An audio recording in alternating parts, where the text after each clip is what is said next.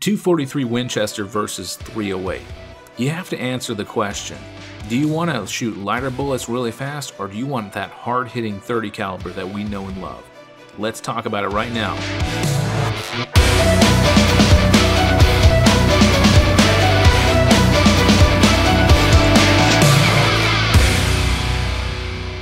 Hello everyone, this is Dave Trillo, and you're listening to the Ammunition Guide Podcast, brought to you by none other than ammodotcom.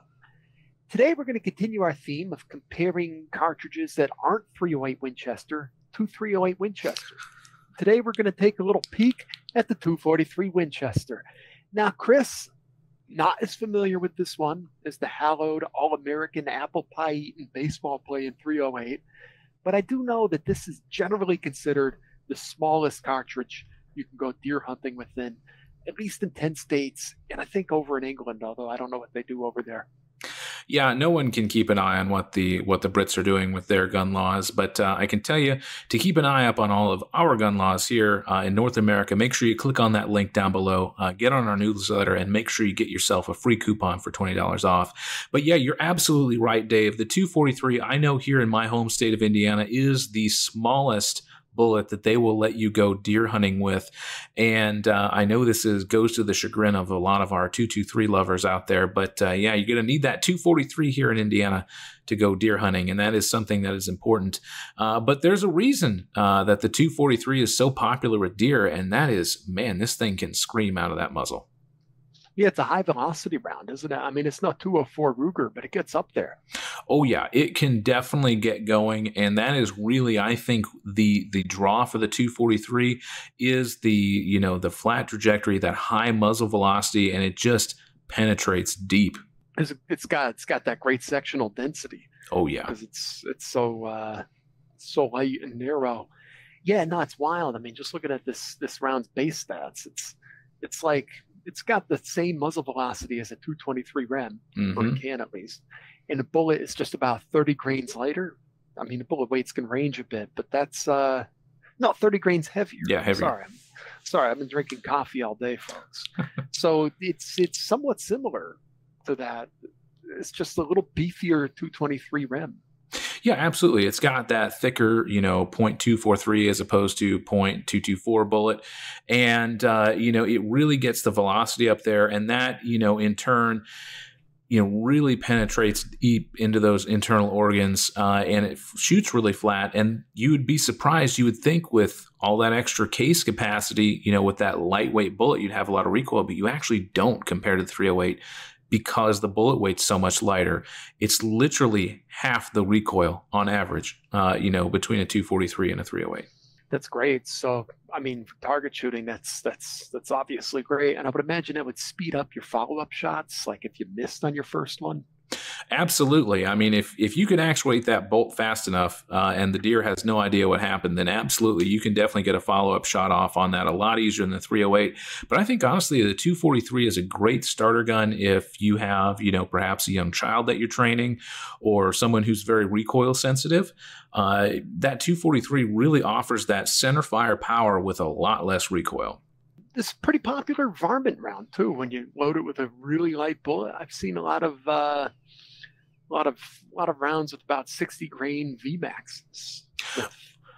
Those are supercharged. Like those almost hit 4,000 FPS out of a 24-inch barrel. Oh, yeah. I mean, it's definitely up there challenging the 22-250 for velocity. Now, of course, the 22-250 still has it, but those VMAX bullets are nasty on those little critters that you need to get off your property. And, if maybe you want something a little bit heavier than a 22-250 and you want to be able to hunt deer with it, then the 243 offers you a lot of versatility in that area. It lets you do the varmint hunting and the deer hunting as well. But if you're going to be hunting something bigger than a whitetail, I don't think the 243 is going to do it for you. It's interesting you mentioned the 22-250 because a lot of folks do like using that for deer hunting, even though it was conceived as a varminter. This feels like just a comfortable bump up from the 22-250 if you were going for as light a rifle as you could. Oh, absolutely. And I think that reduced recoil really helps if you want a lightweight, rather maneuverable rifle that you can carry in thick brush and things like that and not get hung up or weighed down if you have to go on a long stalk. Maybe you're mule deer hunting or something like that and you're stalking for quite a distance.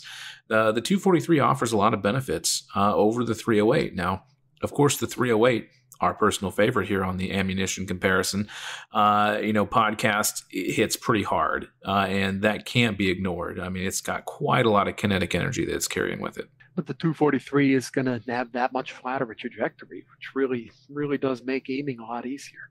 It does. And, I think that's what makes it such a popular varmint round, because you don't have to adjust as much for bullet drop at distance as you would with the 308.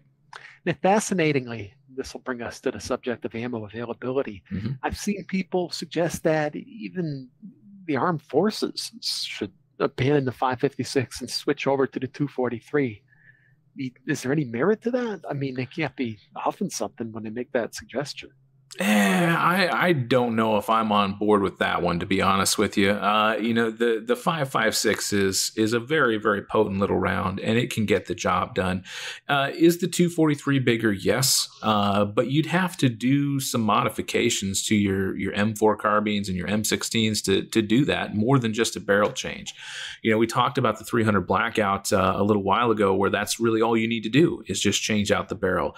With the 243, looking at the base diameter here, you'd have to get a new bolt, which is something that the armed services don't really like to do. They don't like changing out their magazines and their bolts because they have so flippin' many of them, and it would be really cost prohibitive if you ask me.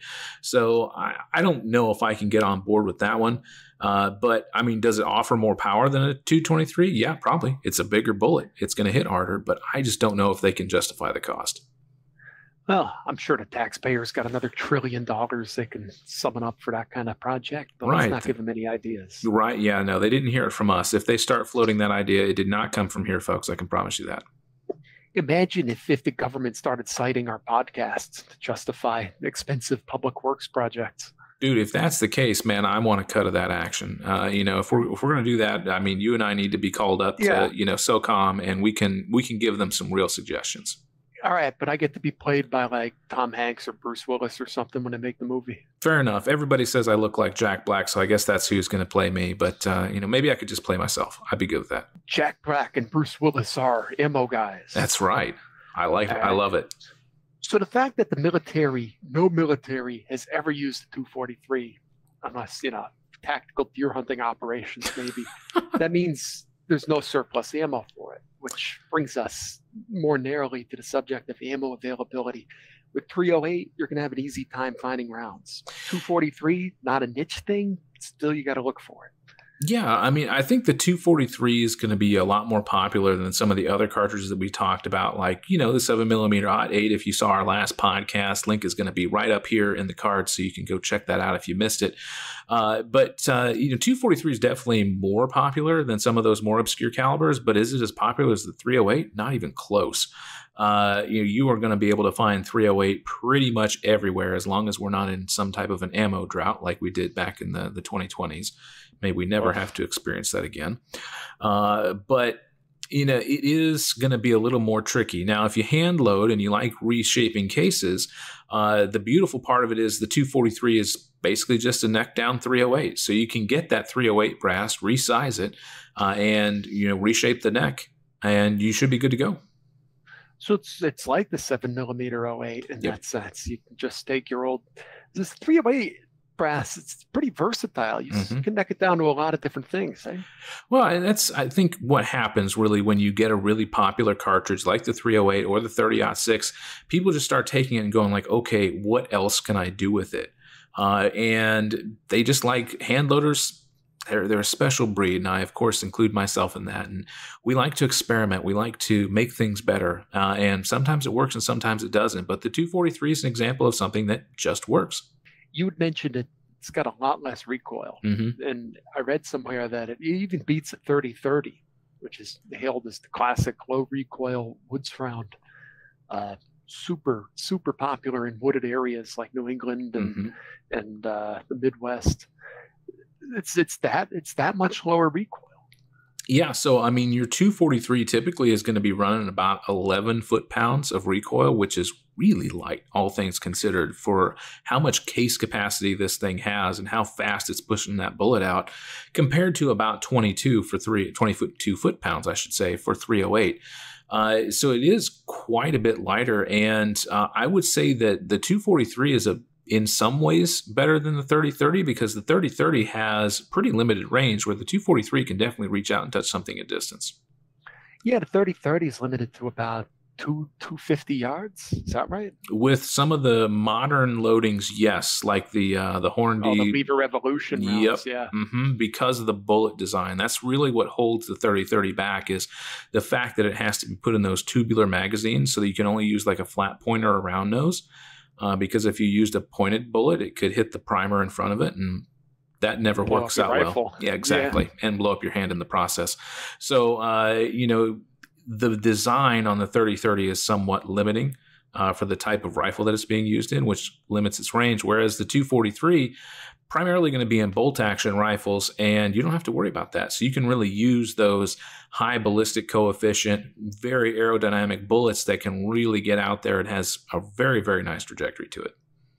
And we touched on the exception to the 30-30 flat nose profile bullet rule that Hornady is now making their Lever Revolution line of ammo, which has supple polymer tipped bullets to kind of skirt the magazine discharge problem. Exactly. Yeah, I love that. It's a great use of the word supple. I love that, by the way. Yeah, I use that word a lot when I write about ammo. I can understand. I can understand. It's a beautiful, beautiful choice of words there. But yeah, it lets you use those, more Spitzer style bullets, those pointed bullets in a lever action rifle without having to worry about, blowing one off in the magazine.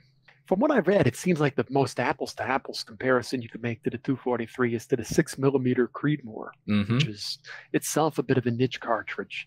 Are they essentially interchangeable in terms of ballistic performance and downrange terminal ballistics? They're pretty close. I haven't researched the 6mm Creedmoor too much. I know it's a lot newer. Of course, the 6.5 we talked about several podcasts ago, very popular in the long range community. And, the 6mm is doing pretty good as well, from what I understand. From what little I've looked into it, I'd have to agree with you that they are fairly close as far as ballistic performance is concerned. I thought this was interesting. Like Chuck Hawks, he had advised the military to switch over to a 243, but the LAPD actually used it.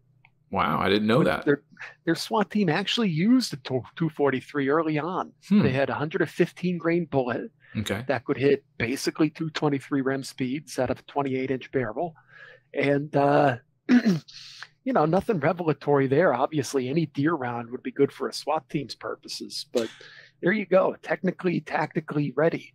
There you go. I mean, if you want to follow that, and if that's your thing, and you think that following, the Californians as far as caliber choice is concerned is a good idea, then, by all means go for it. But just don't use a lead bullet.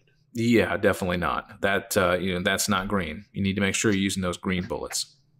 Could you have an aggressive semi-auto tactical type rifle with a 243 Win, or are you just limited to bolt action hunting rifles? You could do it. I know that some people have done it and have modified their ARs to handle a 243. For me, it's the thing with an AR, in my opinion, that's really appealing is obviously the semi-automatic nature. And with that comes the ability to go through a lot of ammo really fast. And when you don't have that cheap, inexpensive 5.56 line around that you can just blow a whole mag off and you'd be like, not a big deal. When it costs you, over $1 a round, it's not something you're looking to really just go plinking with on the weekend and, go through 200-300 rounds in a sitting. That's true. We do not see very much 243 ball type ammo with just simple FMJ bullets. They're nearly all kind of high tech hunting bullets, at least with soft points. Oh yeah, and I think that's just a tribute to what the round is really made for. It has really found its niche in the hunting community, and I think that's really why it was made. It gives you that lightweight option to, really reach out there and touch something with less recoil, but it doesn't come, with a low price tag, sadly.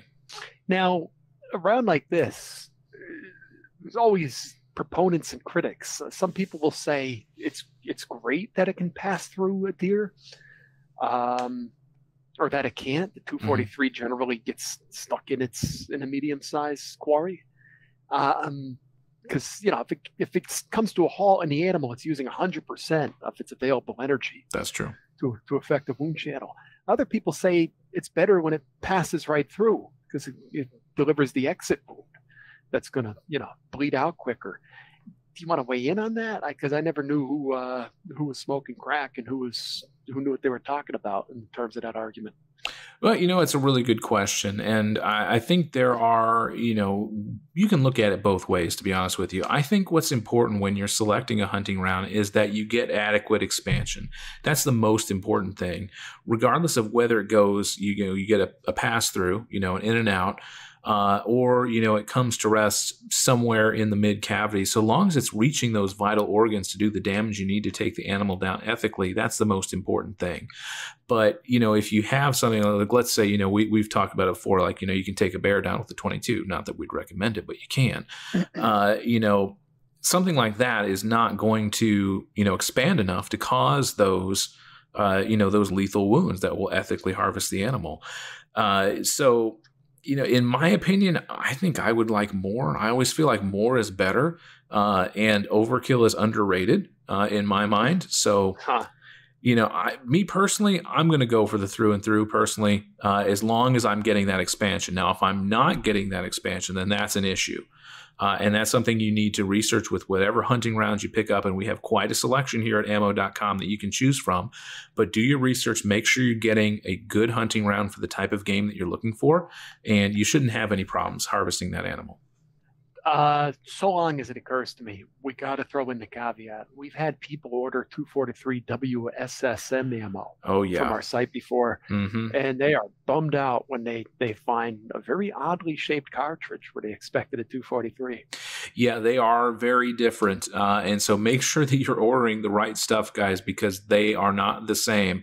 That Winchester short magnum is quite the stubby little round, and it will not fit in your 243 chamber at all. They are very different and not the same. Yeah, we were saying the 243 WSSM, it looks pretty much exactly like one of the little liquor bottles that you can sneak into work and no one's going to notice you having in the bathroom. Dude, it really does. And, I wouldn't recommend taking the WSSM to work, but hey, little liquor bottle, I won't tell anybody if you don't. Take the little liquor bottle. It's safer.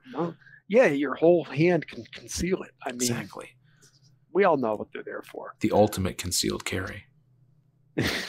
Just, it's fun to just take tiny sips from an airport liquor bottle. Pretend you're an enormous alcoholic. I mean, physically enormous. Hey, everybody has got their own personal size and, their own proclivities. So, you do you. That's my motto, especially when it comes to ammo. But yeah, make sure you're ordering the right stuff. Way too diplomatic an answer. I know it is. What can I say? I'm the true diplomat here. But no, do get what's the right ammo for you, but just make sure you're ordering the right stuff, guys. So do understand that there is a difference between 243 Winchester and 243 WSSM. Yeah, that's even more niche. You'd have to go out of your way to make that mistake, but plenty of people do. It's always disappointing.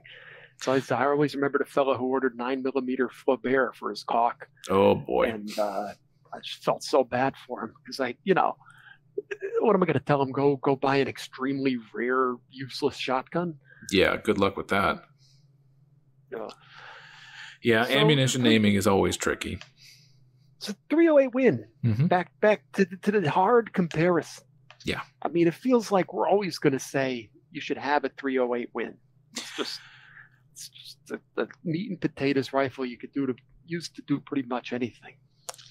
I have to agree with you on that one, Dave. And, I'll say in this one, I think the difference between the two is so extreme because you've got those super lightweight bullets with the 243 and you've got the bigger, heavier bullets with the 308. We can actually draw a distinction here because there is a real crossover area. So it's like if you really like varmint hunting, right? You like going after the prairie dogs, the woodchucks, coyotes even, and you want to do deer hunting, then, the 243 is a great choice. and it's a lot more popular than some of the weird ones out there that you're going to have a real hard time finding ammo for. I would say of the, the 308, Wildcat cartridges that we've talked about recently, this is probably the most popular one on the market. But if you want to go after deer and maybe say like elk or moose, you really are going to need that 308 to do it. It would have seemed to me that the 308 is going to give you a much farther effective range too.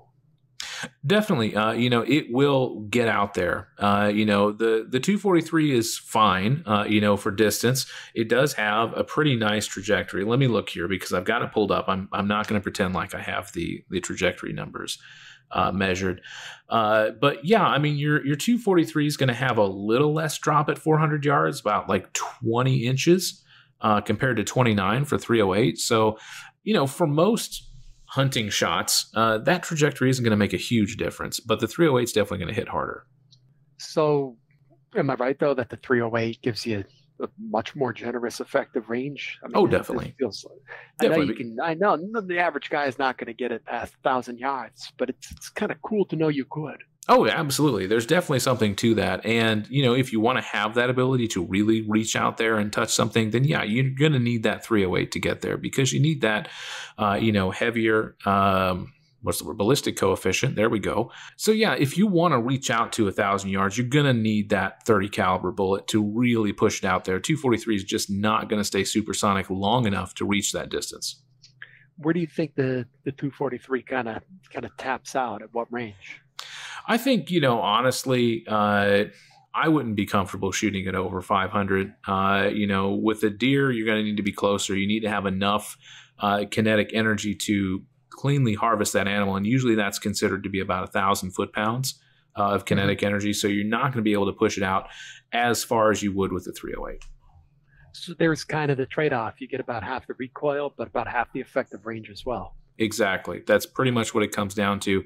I'm not shooting at a deer at 1,000 yards, but hey, if you've done the practice work for it and you can handle it, then by all means go for it. I'm looking here on our ballistic tables, which you can see in the article. If you click in the link down at the bottom of the description, you'll have the link to our article that has the ballistic tables. And it looks like for a 243, looks like we're getting close to sub 1,000 foot-pounds, right around the 400-yard mark, where the 308 is just getting started at 400 yards. Yeah, and that 1,000 foot-pound for a whitetail advisory, that's not like a hard set-in-stone rule. It's good to adhere to because you don't want to, wound the thing and chase it for 5 hours. Exactly. But good aim can really shave a couple 100 pounds off that, and you can still be confident. But no, I think 1,000 for whitetail and 1,500 is generally advised for elks. I think it's 10 foot-pounds per pound of animal is also kind of thrown around too. That sounds about right. And yeah, these are just general rules of thumb that a lot of hunters will use, and you'll kind of hear repeated over and over again, not just in our articles, but all over the internet on people talking about different calibers. But I don't know why you'd go there when you could come here to ammodotcom. But yeah, it's not a hard and fast rule. It's not like the minute it drops below 1,000 pounds, the animal just like it bounces off it. Yeah. And it just kind of looks at you and laughs and runs off. No, it doesn't work that way, of course.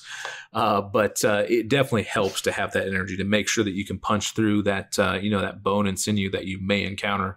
If your shot placement isn't perfect. Spoken like a true fan of overkill right there, Chris. Hey, like I said, overkill's underrated. Right. Well, gosh, I can't think of anything else to say. We could talk more about the movie where we go advise the president as Jack Black and Bruce Willis. I would love to do that, but I think we should probably save it for another podcast. So guys, if you haven't done so already, make sure you click that like and subscribe button down below. Click the bell icon so you get notified every time we upload new content here on the ammodotcom YouTube channel. And of course, make sure you get on our mailing list down there below to get your free $20 off coupon. Dave, it has been a pleasure as always. I can't wait to do the next one. Be good, Chris. Take care. You too, buddy. Talk to you soon, everyone.